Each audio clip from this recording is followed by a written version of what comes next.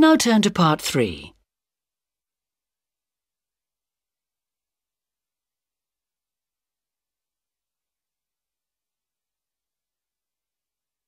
You'll hear 5 different people talking about hotels they've recently stayed in with their children. For questions 19 to 23, choose from the list A to F what each speaker says. Use the letters only once.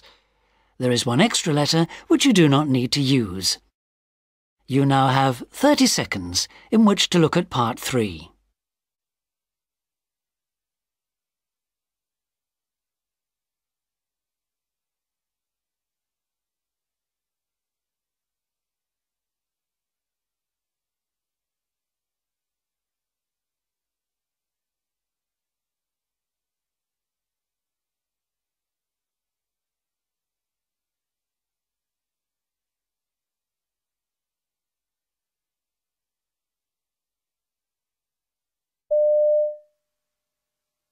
Speaker 1.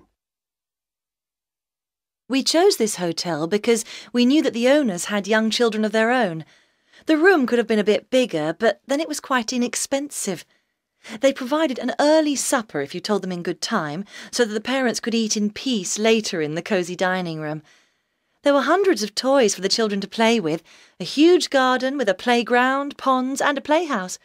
We hardly saw our 2 all week. Speaker 2. We always have difficulty finding hotels which welcome our children. This one was particularly good because the bedroom had a separate sitting room, so we weren't all squashed together in one room. Although it wasn't the cheapest around, far from it in fact, it was worth it. Our teenage kids loved the outdoor heated swimming pool and the mountain bikes, which were provided free by the hotel. Apparently, the owner's kids who've grown up and left home now had been mad on mountain biking. There was also an all-weather tennis court. Another thing we liked was the separate dining room for people with young families. Speaker 3. We'd had a bad experience the year before at a hotel which didn't cater for children.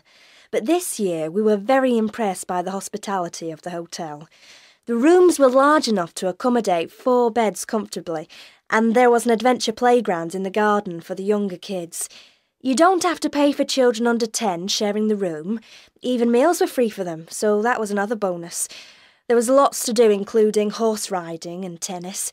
But if you wanted to swim, you had to go to the local leisure centre, which the kids loved.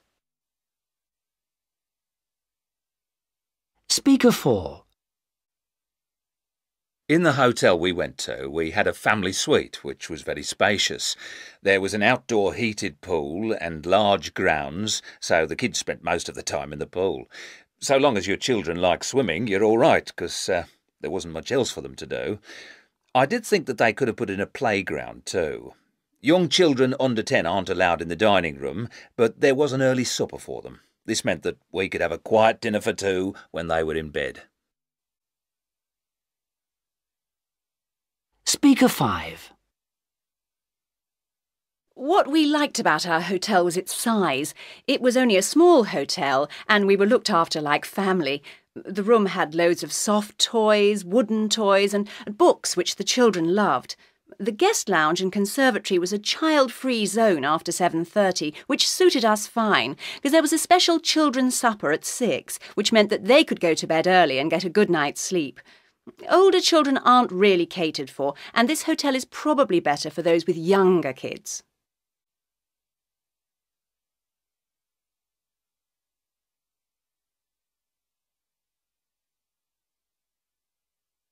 Now you'll hear part 3 again.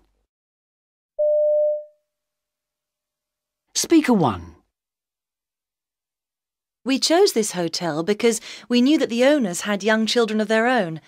The room could have been a bit bigger, but then it was quite inexpensive. They provided an early supper if you told them in good time, so that the parents could eat in peace later in the cosy dining room. There were hundreds of toys for the children to play with, a huge garden with a playground, ponds and a playhouse. We hardly saw our 2 all week. Speaker 2. We always have difficulty finding hotels which welcome our children. This one was particularly good because the bedroom had a separate sitting room, so we weren't all squashed together in one room. Although it wasn't the cheapest around, far from it in fact, it was worth it. Our teenage kids loved the outdoor heated swimming pool and the mountain bikes, which were provided free by the hotel. Apparently, the owner's kids who've grown up and left home now had been mad on mountain biking. There was also an all-weather tennis court. Another thing we liked was the separate dining room for people with young families.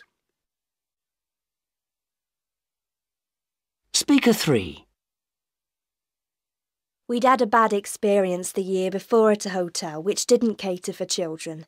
But this year we were very impressed by the hospitality of the hotel. The rooms were large enough to accommodate 4 beds comfortably, and there was an adventure playground in the garden for the younger kids. You don't have to pay for children under 10 sharing the room. Even meals were free for them, so that was another bonus. There was lots to do, including horse riding and tennis.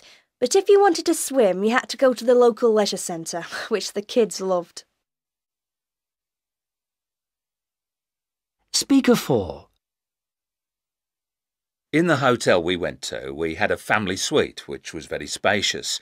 There was an outdoor heated pool and large grounds, so the kids spent most of the time in the pool. So long as your children like swimming, you're all right, because there wasn't much else for them to do. I did think that they could have put in a playground too. Young children under 10 aren't allowed in the dining room, but there was an early supper for them. This meant that we could have a quiet dinner for 2 when they were in bed. Speaker 5. What we liked about our hotel was its size. It was only a small hotel, and we were looked after like family.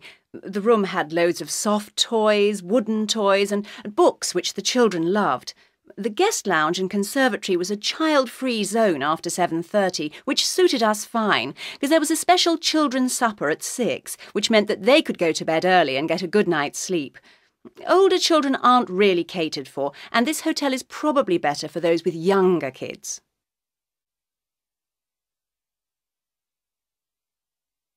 That's the end of part 3.